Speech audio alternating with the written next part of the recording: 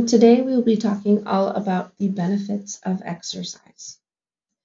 We'll be discussing why should you exercise, what kinds of exercises should you be doing, as well as what are your goals moving forward. We'll start with why should you exercise. Well, the benefits of doing regular aerobic exercise are that it can strengthen your cardiovascular and respiratory systems, as well as strengthen bones and muscles, help with weight, diabetes, pain, and stress management, as well as help with depression and anxiety symptoms, and reduce your risk of certain types of cancer. When it comes to exercise prescription, the main thing you want to think about is what's called the FIT principle. FIT stands for frequency, intensity, time, and type. So in regards to aerobic exercise, the frequency would be about 5 days per week. Intensity would be about an 11 to 13, which would be exercise activities that feel fairly light to somewhat hard for you to complete. Time, the goal is to work your way between 30 to 60 minutes of aerobic exercise at one time. But for a lot of people, especially when you're just getting started with exercise, 30 minutes can seem like quite a lot of exercise all at one time. So you might find it beneficial to break down your exercise sessions over maybe 2 or 3 sessions throughout the day. So instead of exercising for 30 minutes all at one time, maybe you want to divide that into a walk for 15 minutes in the morning and then maybe another 15-minute walk in the evening.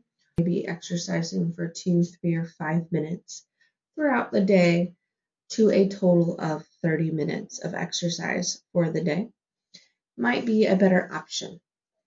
The type of exercise, like I said, this is aerobic exercise. It's also called endurance or cardio. The big thing is when it comes to aerobic exercise, pick activities you like and you can tolerate. Aerobic exercise examples include things like walking, jogging, biking, swimming, dancing, climbing stairs. It's any activity that gets both your breathing rate and your heart rate elevated. When it comes to measuring exercise intensity, there's a few different ways we can do that. One would be heart rate. So whether you're using your Fitbit or Garmin or some sort of other smartwatch or even a heart rate monitor.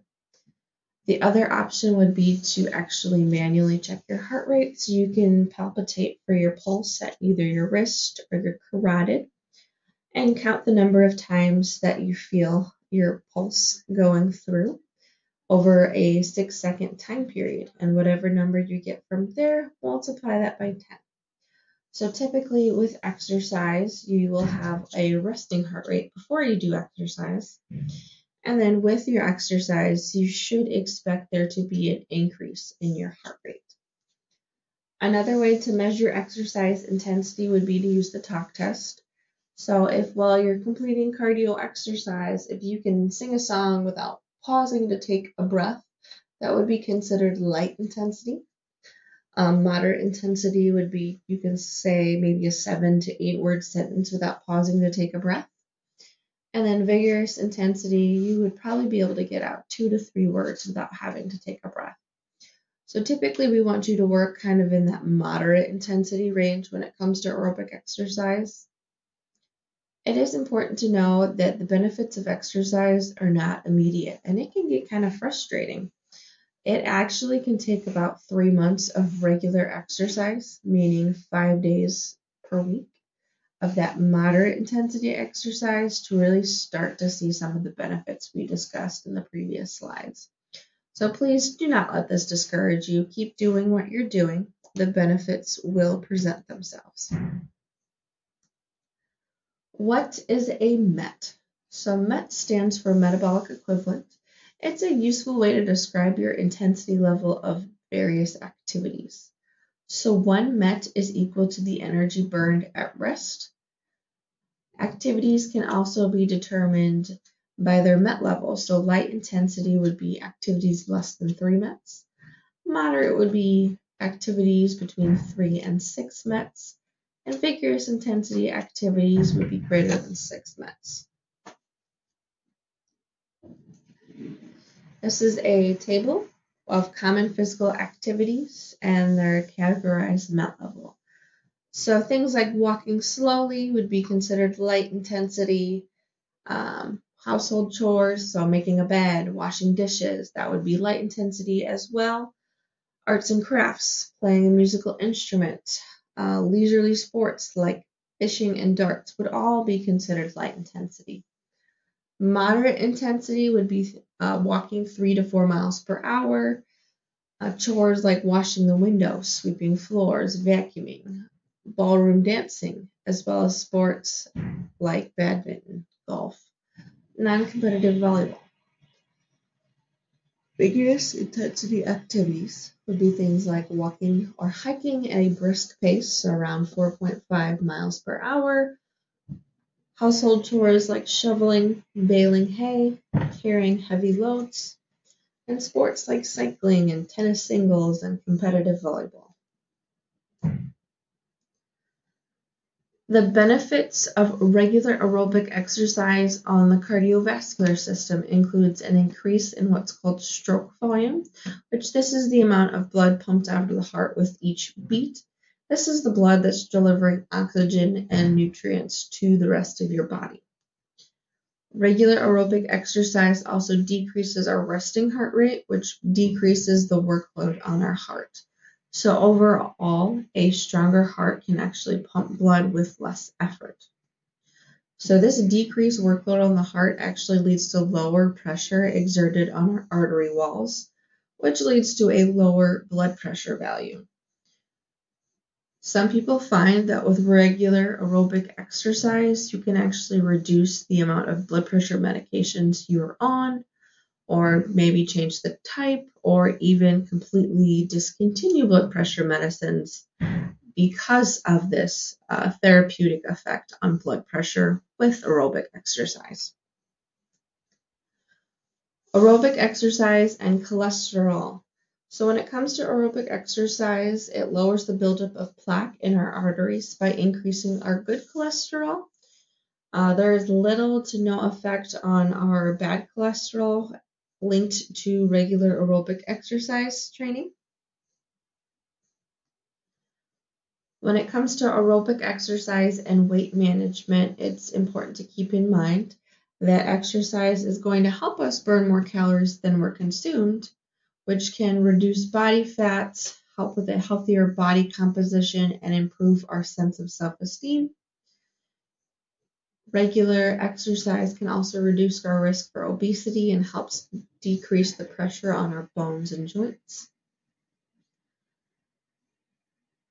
When it comes to aerobic exercise, there is this post-exercise window where about 2 to 3 hours after exercise, you're burning more calories during that 2 to 3 hour window than what you would have been doing if you didn't exercise in the first place. So that's really an increase in overall metabolism, which will help with weight management. It's also important to note that with weight management, resistance training is an extremely important component because it helps with our muscle mass. Aerobic exercise and cancer reduction. So we found that being sedentary is a risk factor to certain types of cancer, especially breast cancer and colon cancer. The mechanism by which physical activity decreases our cancer risk is very complex and not very well understood at this time. Regular aerobic exercise can lower our risk of both breast and uterine cancers by decreasing a production of estrogen, which estrogen is what can support certain types of cancer growth. There is a dose-response relationship between the amount of physical activity and breast cancer risk. So as time and intensity increases for exercise, it decreases our risk of breast cancer. And then physical activity reduces the risk of colon cancer by about 24% in both men and women. In regards to exercise and diabetes, regular exercise and a healthy diet can either prevent or manage type 2 diabetes because it increases our insulin sensitivity, allowing muscles to use that blood sugar for energy, which would lead into a reduction in blood sugar post-exercise.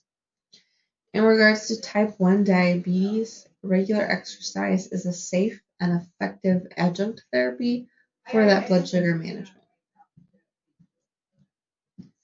With aerobic exercise and stress management, we first want to define stress, which is your body's natural response to a mental, emotional, or physical situation that requires a change or reaction. Chronic unmanaged stress can actually put you at increased risk for a heart event, but managed and properly utilized stress can actually keep your health risk low. It's important to note that you cannot eliminate stress, but you can eliminate your response, but you can change how you respond to stress. Exercise has been shown to improve stress management, feelings of well-being, self-esteem, and muscular tension. Next, we're going to talk about why should you lift weights. Regular resistance training increases both our muscular strength and endurance, and they have found that a higher level of muscular fitness is actually linked to fewer heart disease events and a lower risk of mortality. Regular resistance training can cause an increase in muscle mass, which is important because as we get older, we do undergo 2 phases of muscle loss. So between the ages of 25 and 50, you lose about 10% of your muscle mass. And between the ages of 50 and 85, you lose about 40%. So there's nothing we can necessarily do about the fact that this muscle loss occurs. But what we can control with regular resistance training is decrease the rate at which this muscle deterioration is occurring. Resistance training can help with both our balance and coordination, as well as insulin sensitivity to help with blood sugar control. Resistance training can also prevent osteoporosis, as well as increasing what's called our basal metabolic rate, which is the amount of calories our body burns just doing our everyday functions like digesting food and breathing air in and out. Resistance training can also help improve blood pressure control, as well as our resting heart rate and our stroke volume. Resistance training exercise prescription. Frequency. You want to lift weights 2 to 3 days per week. Intensity, it's any weight that you can lift safely for about 10 to 15 repetitions over 1 to 4 sets. So you truly want to feel like that 10th or 15th repetition, you could not lift that weight one more time with good form.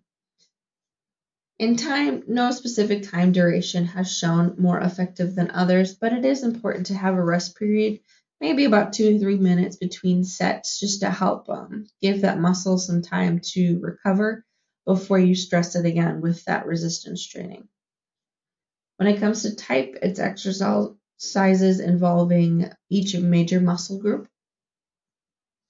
Examples of resistance training include chair exercises, lifting free weights. You can use weight machines or resistance bands, or weighted exercise balls, or even body weight for things like wall push-ups or squats or modified lunges. Next, we're going to talk about stretching and why should you stretch. Regular stretching improves our range of motion, which helps prevent things like lower back pain, improves posture, prevents muscle and tendon injury, and decreases muscle soreness. So frequency, at minimum, you want to make sure you're stretching about 2 to 3 days per week. Daily is preferred. Intensity, you want to stretch to the point of tightness, not pain. So if when you're stretching, you feel really uncomfortable or it is painful, you want to kind of dial that stretching range of motion in just a little bit to a more comfortable level. Time, you want to hold that stretch for about 10 to 30 seconds for a total target stretch time of about 60 seconds per exercise. Type, you can pick static or dynamic stretches for each major muscle group. A lot of times people find that using more dynamic stretches, so stretches that involve movement before an exercise routine, is beneficial to kind of help prepare the body for exercise. And more of that static, so stationary stretching might be more preferred for that cool down post exercise. An exercise session typically consists of maybe a warm up, about 3 to 5 minutes, followed by some stretching and aerobic exercise. So again, the recommendation is 5 days, 30 minutes of aerobic exercise. 2 to 3 days per week, you want to make sure you're including your strength training. So whether that's your free weights, your body weight, your weight machines, you want to include a cool down to get that heart rate back down to baseline, as well as another stretching session just to help prevent some muscle soreness. When it comes to exercise progression, our bodies are very smart. So over time, we get stronger. And it might be that our 30 minutes on the bike seemed like it was an unimaginable goal to attain. But maybe over time, you've gradually increased the amount of pedaling you're doing. And 30 minutes is easy peasy. So maybe we want to work on progressing that exercise just to make it a little bit more challenging. So typically when you start an activity, you've got that initiation stage, which is that first stage of training to allow muscles and our cardiorespiratory systems to adapt to the activities. This is when you're first starting with your 30 minutes pedaling on the bike. So it might be a lower intensity level. You might need to start with 10 minutes of exercise at a time. This initiation stage is typically about 4 weeks. After the initiation stage is the improvement stage. So this is typically weeks 5 through maybe 6 months of training. So what you do is you increase the frequency, so how often you're exercising, or the intensity. So maybe you were pedaling around 60 revolutions per minute, and now you're bumping it up to 75 revolutions per minute. Or maybe you're increasing your duration. So maybe you did the 10 minutes of continuous exercise. So maybe now we're doing 15 minutes or 20 minutes of continuous exercise.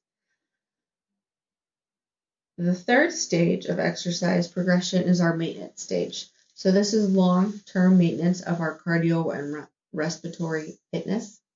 It's typically from month 6 and up. So at this time, people find that it might be beneficial to change what mode of exercise you are doing. So if you were continuously on the bike, maybe switching to something like the elliptical or swimming or new step can make regular exercise both enjoyable, prevent boredom, and reduce the risk of overuse injuries. This is an exercise prescription example for aerobic exercise over those 3 different stage periods. So at first, maybe you're exercising 5 days at a lower intensity level. So that's less than 3 METs, or it feels like a fairly light workload for you. And maybe you're doing 10 to 30 minutes.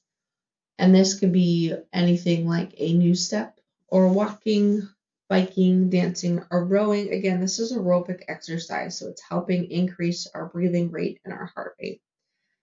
After the initiation stage, we're going to move on to our improvement stage. So it's still 5 days per week of aerobic exercise at that low to moderate intensity level. So maybe it feels like an 11 to 13, a fairly light to somewhat hard workload for you. Time-wise, it's still going to be about 10 minutes up to no more than 60 minutes. And you can still be doing things like our new step, walking, biking, dancing, or rowing. The next stage would be maintenance. So with maintenance, we're still exercising 5 days per week. Maybe we're keeping it more of a moderate intensity level, so somewhat hard. A time duration of 10 to 60 minutes, and you want to try multiple different types of aerobic exercise. So maybe you want to do 20 minutes on this new step and 20 minutes walking, and then maybe another 20 minutes on this bike. When it comes to exercise progression with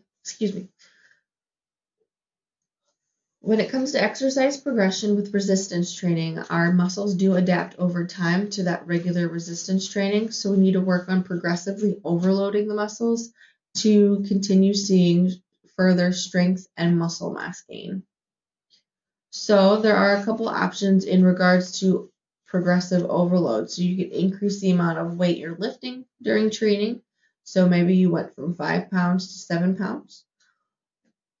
Or you can increase the number of sets performed. So maybe you were doing 2 sets of an exercise and now you're going to do 3. The other option for progressive overload is increasing the frequency of resistance exercises. So maybe you were lifting weights 2 days per week. So maybe we work our way up to exercising with weights 3 days a week. It is important to kind of keep in mind only one of those variables should be increased at a time. So whether it's you're increasing the weight or the number of sets or how often you're actually completing resistance training. Again, one variable at a time. There are quite a few exercise options for our OSF patient population. So with OSF St. Francis Medical Center at the Riverplex, we do have what's called medical rehab. It's a non-monitored exercise program that includes getting resting vitals like blood pressure and heart rate taken and inputted into your monitored account. That team includes exercise physiologists and nurses. There's a whole schedule of various fitness classes you can choose to partake in, or maybe you want to get your vitals but exercise on your own piece of equipment. That's fine as well.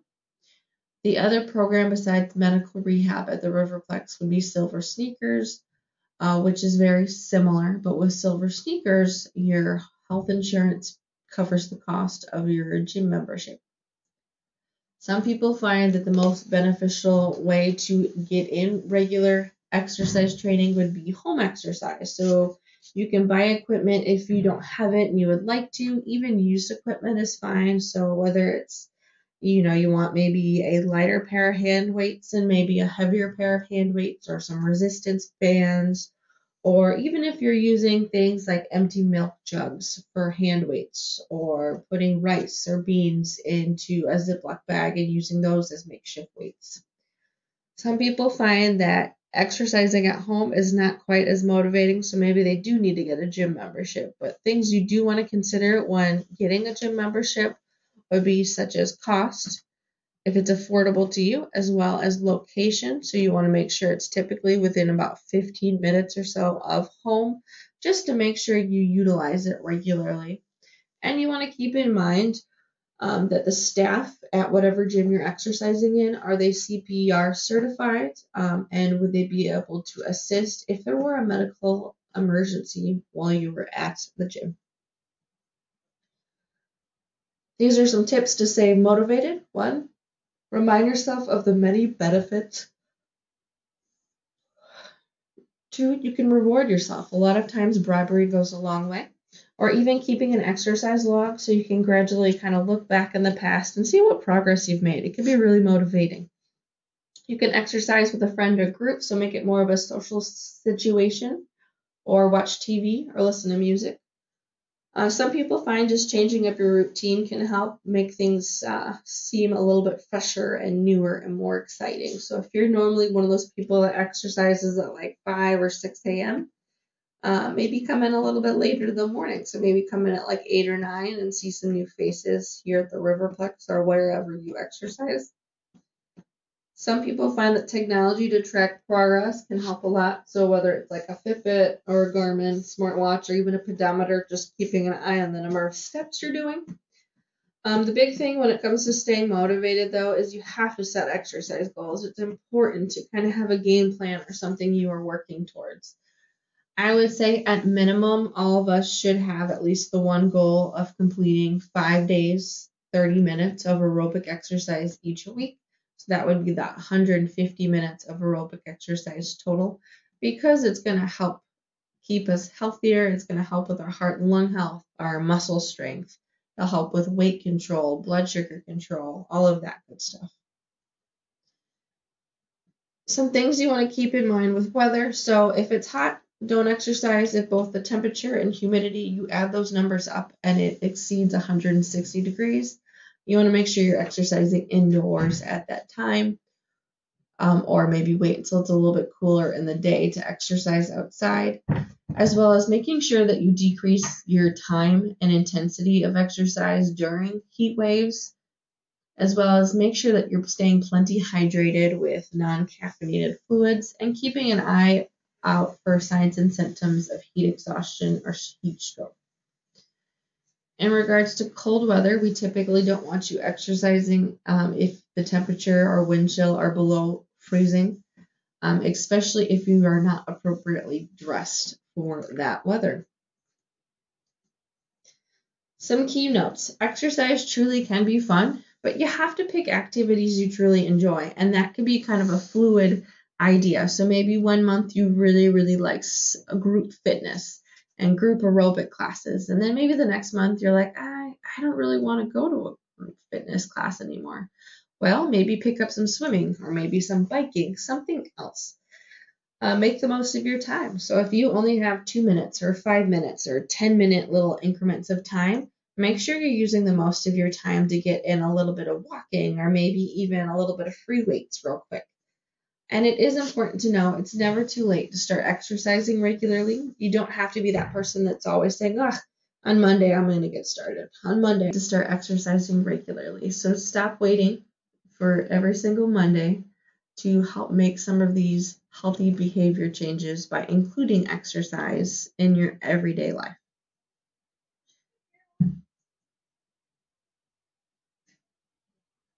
Thank you.